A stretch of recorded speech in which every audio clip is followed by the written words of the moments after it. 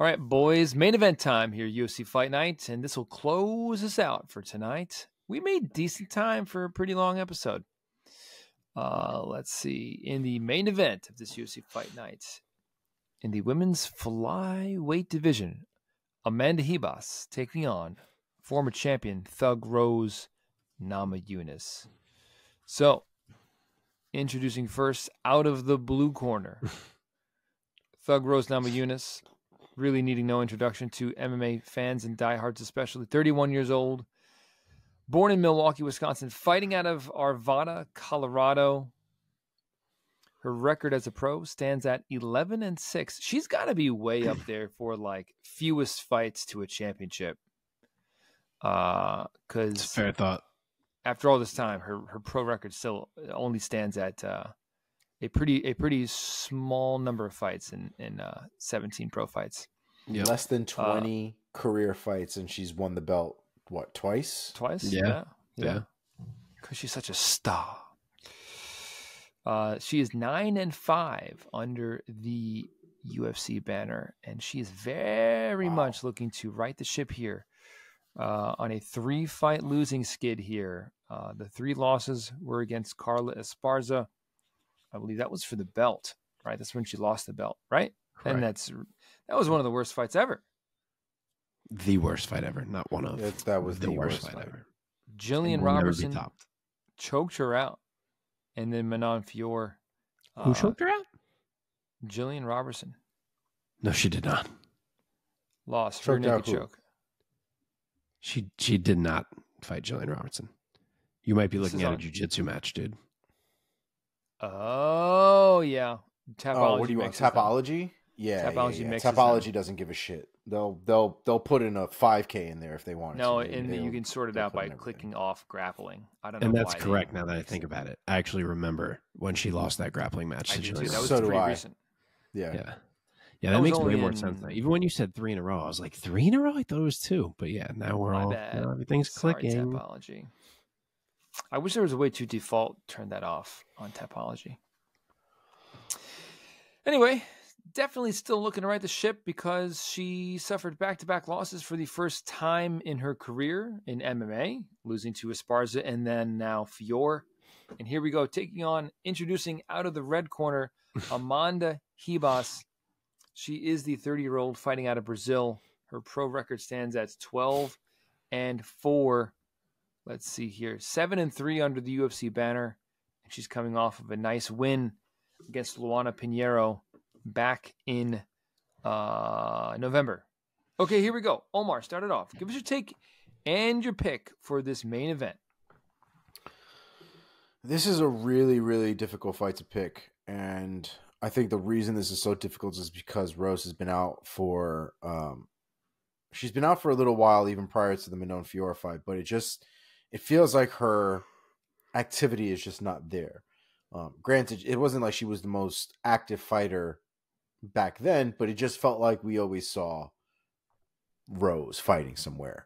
And for whatever reason, just between the Carla Esparza fight and even this last Manon Fior fight, which she looked like the smaller fighter, she looked like she was getting out muscled in that fight. I don't know. It just hasn't really seemed like Rose has been there. So it is difficult for me to pick Rose at this point. It's difficult to know where she's at mentally. Were there issues with her and Perillo? Because I feel like there were issues with her, Perillo, and this dude. What's his name? Perillo? Do you mean to say Trevor Whitman? Yes, that's what I meant, actually. Yes. Trevor Whitman and... what happened against Pat Fury? Barry? One of them didn't corner her against Fury. Either Trevor or Pat. I'm forgetting who was not there. I think it was Fury. Trevor, because I think Pat kept telling Trevor, or kept trying to tell Trevor what to do, or kept going against the advice that Trevor was giving, or something along those lines. So like the coach's thing wasn't really vibing, and obviously Pat is, the husband / trainer and has been for forever. So I think he just took precedent. I don't know. I really don't know what to make of Rose, man. And it's not like Amanda is somebody that I could count on with my eyes closed either, as far as that's concerned, which is really a big problem. And what makes this fight, I guess, equally interesting and also equally difficult to pick. So I really don't know. Amanda Hebos could absolutely be on and could really tear some shit up. Her combos can be fantastic. Her speed could be fantastic. And then there are days where she gets taken down and days where it doesn't look like she's fighting at all. And there's no combos and there's no volume. And she's just standing there and getting beat. And so it's difficult to figure out where either one of these women are going to, which one of these women are going to show up. So I guess I'll stick with Rose. I guess just Rose has just fought some of the best in the division and has been for forever. And I'm going to try to trust her experience in this one. So I'm going to go with Rose here by unanimous decision. I'll go next, and I will say that I will go against Omar here. And I think that Amanda Hebos is going to have a moment here. And on paper, at least, the biggest win of her career over the former champ and beloved Thug Rose Namajunas. I think that I envision Hebos totally being on. I love what you said about her kind of sometimes being on and sometimes not. But I think she's going to be on for this one. How could you not be? And I think I see her being a little bit bigger and more physical than Rose Namajunas. I think she's going to get it to the ground. Rose always has had an underrated ground game and great submissions. She really became known more and more as a great kickboxer as her career went on. But that being said, I think Hebos is going to have the advantage on the ground. I think she's going to out-physical Rose, and I think that Hebos is going to cruise to a 5-round decision here. So UD for Hebos. Mark? Cruise. Wow. Very bold. All right. Hebos is the underdog. She is plus 200. Rose is minus 250 as the favorite. 2 inches of height for Rose, 1 inch of reach for Hebos. I love this fight.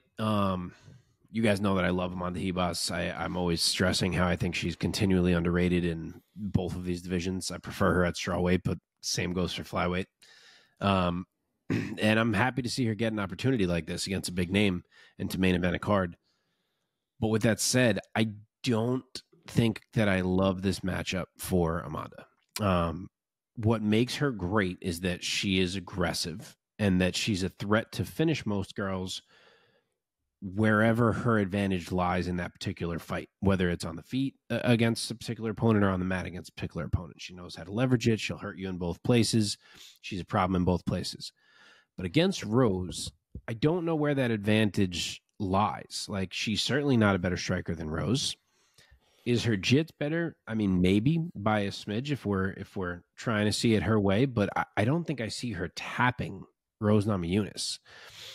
And the problem for me with Hebos is that she gets hit a lot and cleanly. And she's tough as shit, so normally she can push through it.